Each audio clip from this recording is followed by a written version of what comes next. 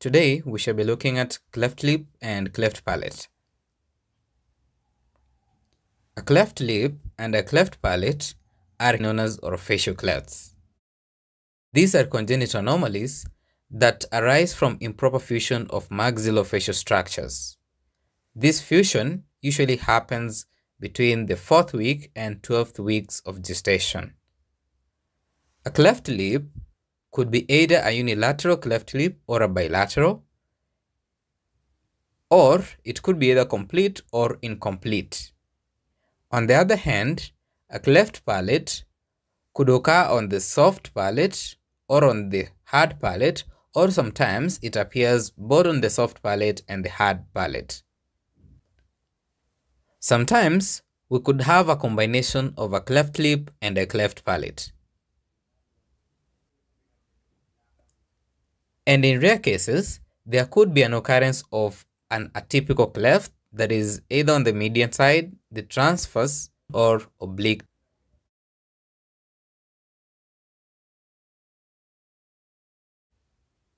The cause of cleft lip and cleft palate is multifactorial, the commonest one being genetic causes or teratogens such as alcohol consumption during pregnancy, phenytoin use, retinoic acid or tobacco abuse in pregnancy. Folic acid deficiency has also been implicated as one of the causes or the risk factors in the development of cleft lip and cleft palate.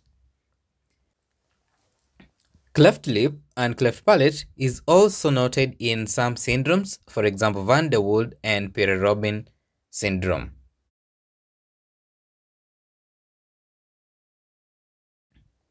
When looking at the clinical features, a cleft lip is visible at birth and may affect an alveolar ridge, and a cleft palate can affect the hard palate or the soft palate and as well be associated with feeding and speech issues.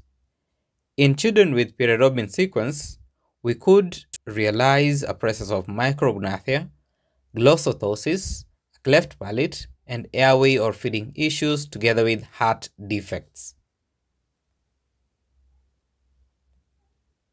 Some of the associated anomalies are a congenital heart disease, which is quite common, hearing loss due to a recurrent otitis media, dental malocclusion, enamel hypoplasia in cleft lip, speech and language delay, and facial asymmetry.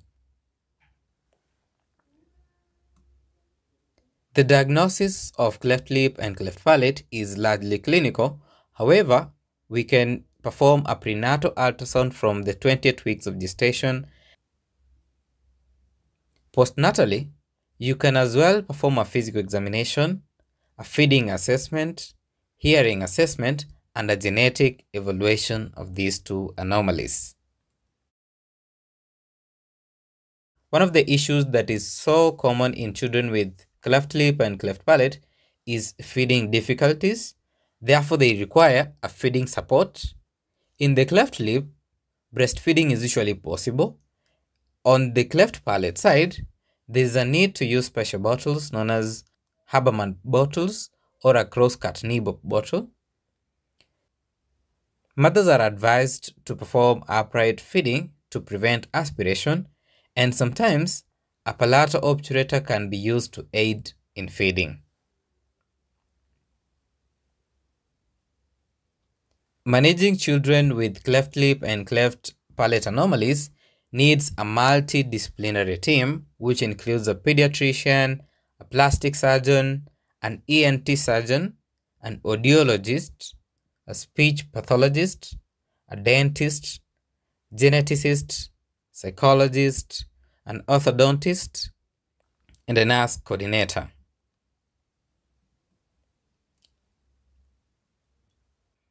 Some important information that we need to know regarding the cleft lip and cleft palate treatment is the treatment timeline. A diagnosis is made either in the prenatal period or at birth, and counseling is carried out. There's a feeding support to support these children gain some weight before surgery. At around 3 months, lip repair can be done, and tympanostomy could be as well be done if needed. At about 6 months of age, orthodontic and speech evaluation and a palate repair and speech therapy is done at approximately 9 months to 1 year. And between 1 to 7 years, orthodontic review and speech therapy are carried out. And alveolar bone grafting can be performed at 7 to 8 years. And lastly, orthodontic review and orthodontic surgery can be performed in patients who are above 8 to 18 years old.